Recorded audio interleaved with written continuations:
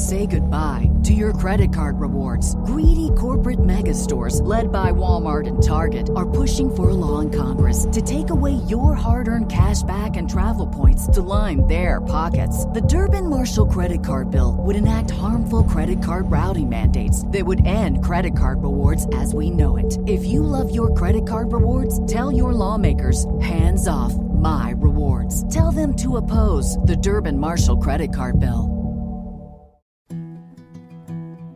A science story, huh? Is NYU scientist I felt right. I was so And I just thought, well, I had figured it out. it was that golden moment. Because science was on my side.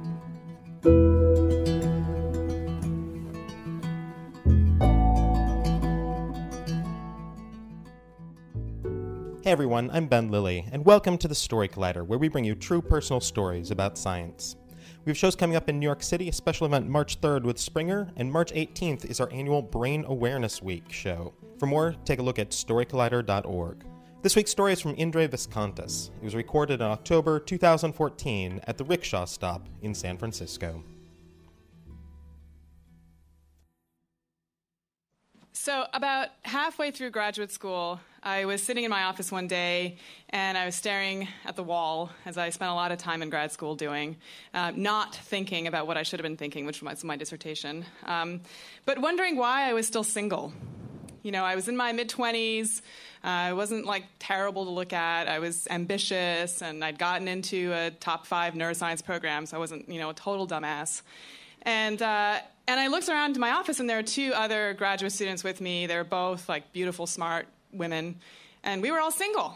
And so I thought, okay, this is a problem we need to solve, and it's going to be a lot easier to solve than the MATLAB coding bug that I'm currently working on. So I turned to them and I said, ladies, why are we still single? Let's figure this out.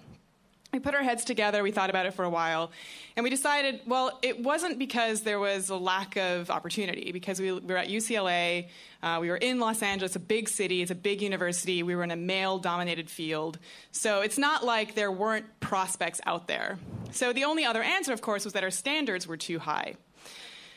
So how do you lower your standards when, you're an ambitious woman and, this is something that's important to you. It's a sort of big part of your life. So we decided we need to throw science at the problem. So we turned to the chalkboard in our office, which at the time was, filled with little graphs and doodles that we had and kind of, tricks on how to do pivot tables in Excel. And we erased all of that, because clearly that wasn't getting us anywhere. And instead, we replaced it with what we affectionately termed the man chart. Mm-hmm. And the man chart was really a way of organizing our dating life such that we can always be dating somebody. Since our standards were too high, what we needed to do was take the entire pool of eligible bachelors that we knew, put them into a rating system, develop an algorithm to figure out who should be on top, and then always be dating the top 3, right? Totally made sense to us. So we started out by having a column where we put all of the men that we knew that were eligible, and then each of us would get a list of variables that would go into our own personal algorithm. So, for example, in my algorithm, it was really important to me that the guy be kind, that he be smart, that he have a sense of humor, that he do things, outside of just whatever it is he does for money, and that, he be cute. So those were all my variables, and then what we would do to develop the algorithm is weight the variables as to how important they are to you. So, for example, in my case, it was more important for me that the guy be kind than that he be good looking. So I would, weight kindness times 2 and good looking maybe 1.5. And then the variables that were not that important to me would have a 0.5 or a 0.25 rating. And then finally, there were things that you could use a not function for, right? So he definitely should not be, say, for example, a surfer dude. That was important to me. I was in LA.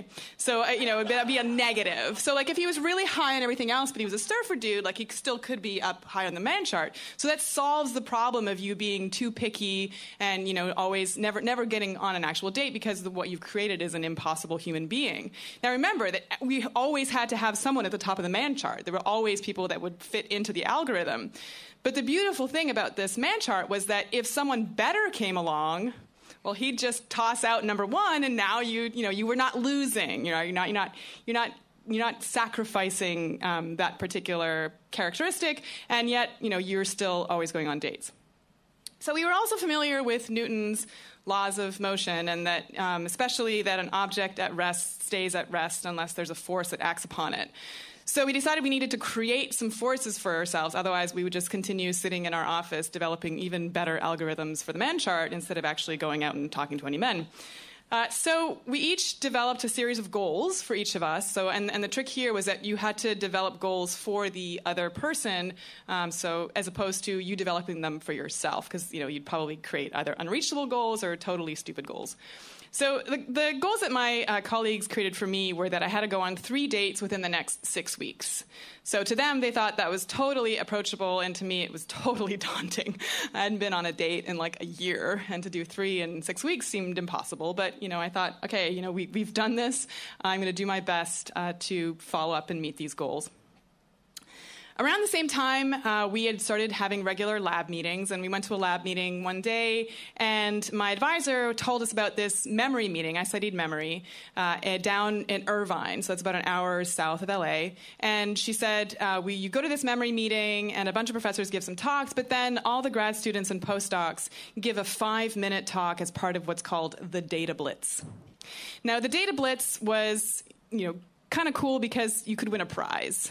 So I was competitive, and prizes were fun for me. And the prize was that you could win $100 gift certificate to Barnes & Noble. Remember they used to have bookstores?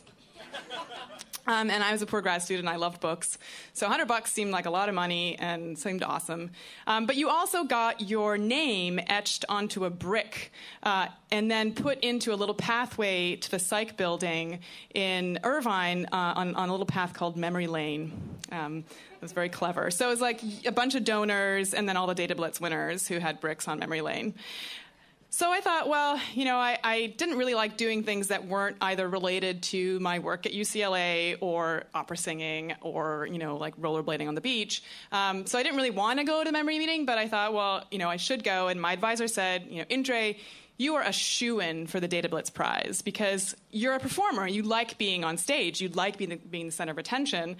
And also you have some really cool data. At the time, I was recording from the hippocampus in patients with epilepsy and getting single unit data, so from individual neurons, which is the only place in the world where we could actually do this. And I had some kind of cool results.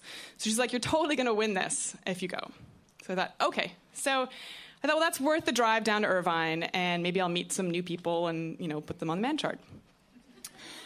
So down I drive to Irvine, and memory meeting's going along, and, it's as expected. Most of the other data blitzers are really shy, and they're presenting, kind of predictable results. And, I get up and do my talk, and, I totally rock it. It was awesome, super fun. And then I sit down, and I'm feeling like, thinking about all the books I'm going to buy at Barnes & Noble. And then all of a sudden, it was like the lights dimmed, and this really handsome young man put up what was the most beautiful PowerPoint slide I'd ever seen. He had hand-drawn the entire nervous system of Aplysia californica. And if you know what the nervous system of Aplysia californica looks like, you know what I mean. But if you don't, it basically looks like a penis.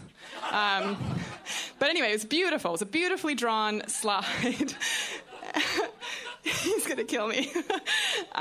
Anyway, it was a beautifully drawn slide, and not only did he put up this great slide, but he also stepped out in front of the podium and told the most amazing story. Like, all the rest of us were, hovering behind the podium with our notes, etc. He stepped out, told this great story, and I just watched my certificate evaporate in front of my eyes. And I thought, well, if I lost the Data Blitz, at least I can get a date out of this, right? Because he's just shot up high on the man chart.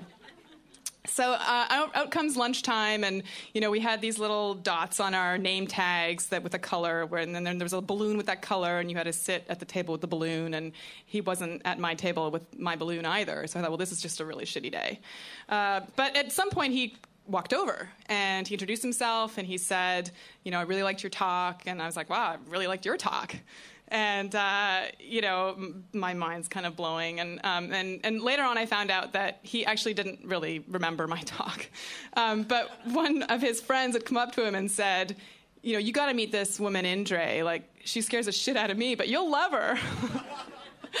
So anyway, we had a conversation, and the conversation started to get onto the topic of opera. And he said, I remember this one time when I saw Sam Raimi in Carlisle Floyd's Susanna at the Met.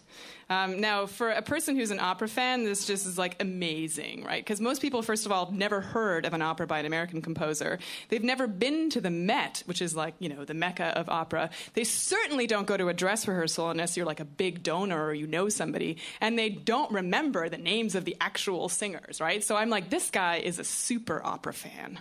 And he's, cute, and he's smart. And like, this is just going off the man chart. And so I thought, okay, I really need to get a date with this guy. And, then he sort of turns to me and he says, I have a friend who's directing a play in Long Beach, halfway between LA and Irvine. Would you like to go with me? And I was just like, would I ever? Check and check. So a couple days later, we met up at the play, and he bought my ticket, and we sat next to each other, of course, and he had these really cool boots on, and I could feel the chemistry. He was a little tense in the air. And after the play, we went and had a gin and tonic in the bar around the corner, and I thought, this is going so well, this is awesome. And then he says, well, I got to get up in the morning, so I'll walk you to your car. I was like, okay. So he walks me to my car, and I'm thinking, well, I would have had another gin and tonic, even though I have to drive. But, 2 is okay over the course of 4 hours, right? But whatever. And he extends his hand to shake my hand. And I'm devastated. I'm like, what did I do? Like, this guy's shaking my hand and basically telling me that now that he's graduated, he had just graduated, it was his last year, he's going to go off to New York on a cross-the-country road trip. And I'm like, okay, I clearly did something wrong. So I was really sad, and I got into my car, and I was driving back up to L.A., and my phone rings, and it's him. And he's like, apropos of our earlier conversation, I was wondering if you might want to go see Don Giovanni at LA Opera with me before I leave. And I was like, yeah, date number 2. That's so awesome. So then the next year, he was off doing his postdoc at Stanford, and I was back at the Data Blitz. And without him in the competition, I won the Data Blitz.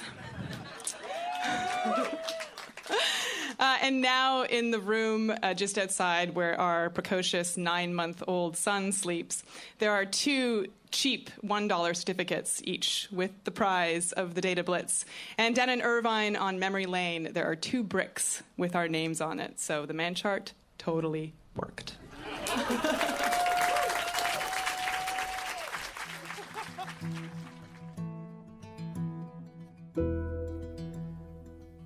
That was Indre Viskontas.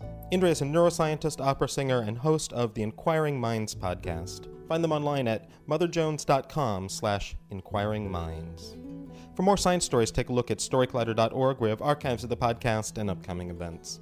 The Story Collider is produced by me, Brian Wecht, Aaron Barker, and Ari Daniel. The podcast is produced by Rose Eveleth. Additional help from Brooke Williams, Lana Groger, and Justin D'Ambrosio. The theme music is by Ghost. Special thanks to the Rickshaw Stop for hosting the show, to Kishore Hari and everyone at the Bay Area Science Festival for being amazing partners, and to Semi-Arbitrary Lists for creating serendipity. Thanks for listening.